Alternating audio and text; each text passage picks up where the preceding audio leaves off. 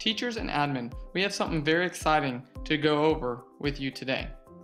We are looking into building an eligibility dashboard, much like Jenks Public Schools uses for their eligibility and RTI for teachers and admin to have very good information on how their students are doing in their everyday classes and coursework. Using this dashboard would take us from utilizing eSchool to create assignments and fill in data to solely using Canvas for those processes. This is going to simplify things for teachers.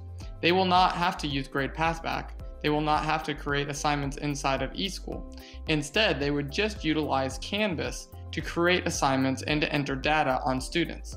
This will also give parents just one portal to see everything about the students' academics.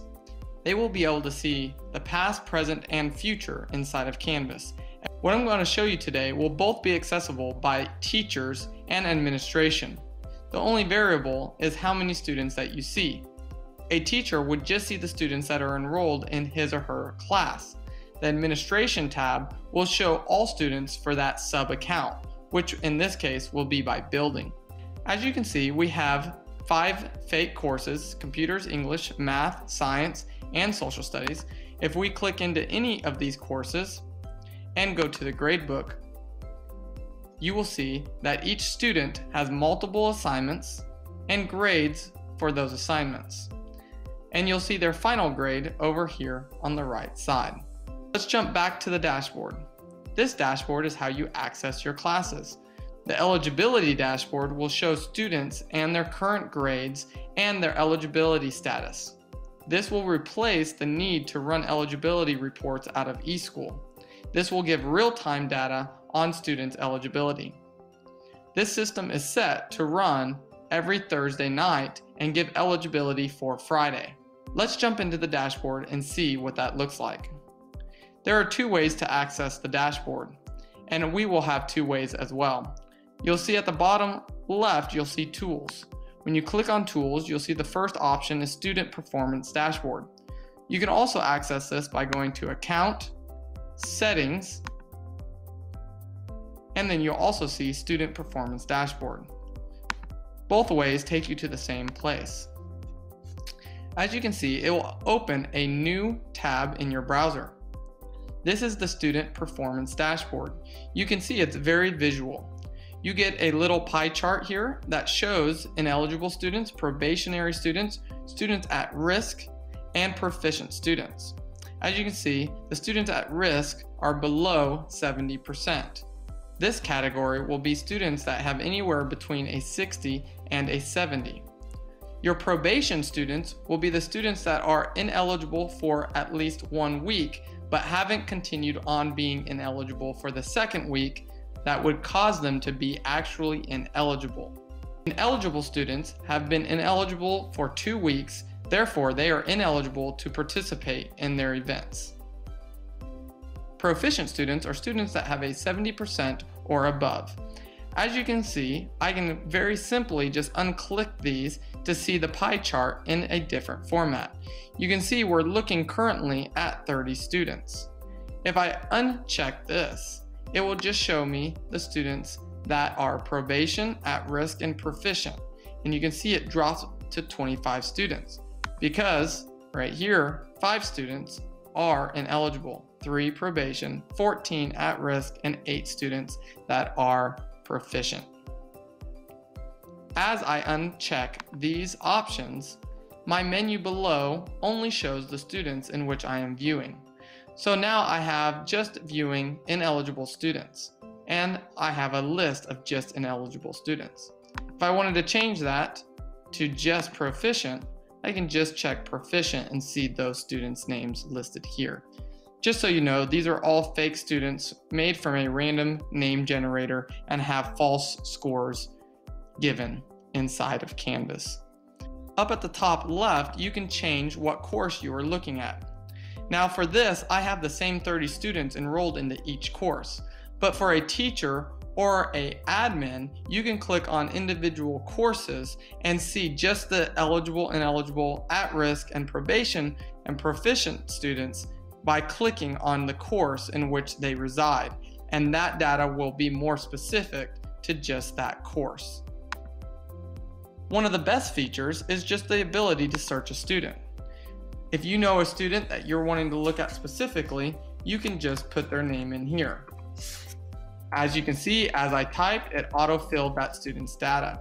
If I click on this name here, it's going to take me to the same place as if I was to click on the student down here. Pops up a window that takes me to that student. This student is proficient in every single one of their classes, which means they have a 70 or above. The great thing is you see the course, the grade, and the instructor for the courses that student is listed in. I can print this report from this menu right here. All right, let's look at an ineligible student. But if you look over here on the left side, you see the grades. As we know, a 70 or above is proficient. So this aligns with that status as well as this. Both these grades are proficient, therefore they are blue. But as you come down here, you can see we have a 67.92, but it is also blue. The reason this happens is the colors stay the same and only change each week when the report is run. So as grades change, that updates each night.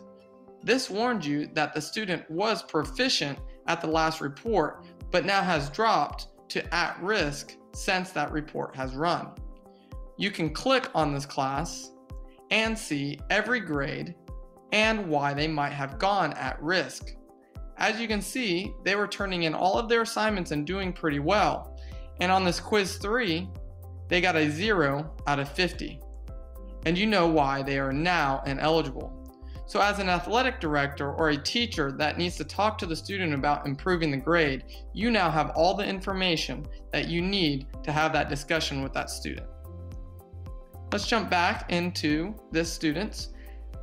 As well, you see a 64.99 is at risk, which is a true color per grade. But here we have a 62.92 that is red. That grade is what caused them to be ineligible. But this means that before the last pull, they actually had a score lower than a 60, which caused it to be red. They have raised that grade since that report has run, so you can see that the 62.92 is red. If the ineligibility report was to run now, this color would turn from red to yellow. Let's see why they got that grade up. As you can see, we have the grades listed here. 20 out of 100, 20 out of 100, not too well. But then you can see the last quiz, this student got a 50 out of 50, raising that score to now at risk instead of ineligible. One other great data point that this gives you is here on the right. You can see below 60, it will give you a timestamp for how long the student has been at a 60 or below. And this student has been at 60 or below for 2 weeks. Let's jump into this student that is also ineligible. They've been ineligible for 2 weeks, but as you can see, the next report that runs, this student will be at risk and no longer ineligible. But you can see over here, we have orange, which is probation. It shows how long the student has been on probation, which is 1 week. So this student will not be ineligible for this grade because they have brought it up from that below 60 to a 63, which is at risk rather than probation. A student is on probation in the first week of an ineligible grade. If the second week hits as ineligible, then therefore they go red and are ineligible for the next week. If they are able to bring the grade up above 60% within that week, as that next report is run on the end of that following week, they would become at risk, which means eligible again. Course grade display range. This is also a great menu to decipher what students you want to look at. The first menu says display grades greater than or equal to a value or less than or equal to a value. You can also take the equals to off to get even more specific. But let's say that I want to see my students that have grades between a 60% and a 80%. The next option is require all students' course grades to be within this range. So this means that this student, Aaron, all of that student's scores are between a 60 and an 80%. So when I click on the student, you will see every score they have is between that value. I can also change it to say require one of the student scores to be within that range, and you'll see I get a lot more students. As you can see, if I want to know students that have 3 of their course grades in between a 0 and a 75%, it will give me that list. I have 10 students, and you can see them here. Obviously, if I uncheck these students, you can see I have 5 students that have failing grades and no grades higher than 75. So you can really see the students that are struggling. As a teacher, this is really great because you can see the students that are having problems with all of their coursework compared to just yours. Finally, I want to go over the export feature. As you can see, I am showing all of my ineligible students now. If I want to export this report, I can very easily click on export once I have the data range decided. Now I have the file that shows the ineligible students per course and the grade. This can now be shared as an ineligible report straight from the dashboard. This is just a short overview of the Student Performance Dashboard and how it will help teachers and admin run eligibility and get at-risk students and work with RTI to improve students' grades and learning. I want to give a special thanks to Jinx for allowing us to demo their Student Performance Dashboard. I hope this helps and have a great day.